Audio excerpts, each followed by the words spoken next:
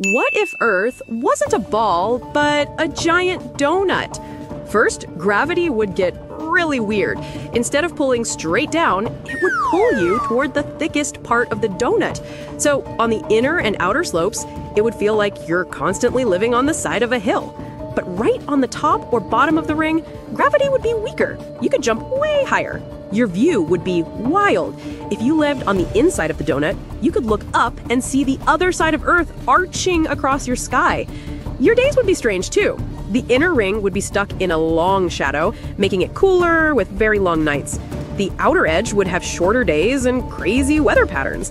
Animals would need to adapt, becoming expert climbers just to get around. Think mountain goats everywhere. Even sending up a satellite would be a nightmare. The wobbly gravity would just throw it off course.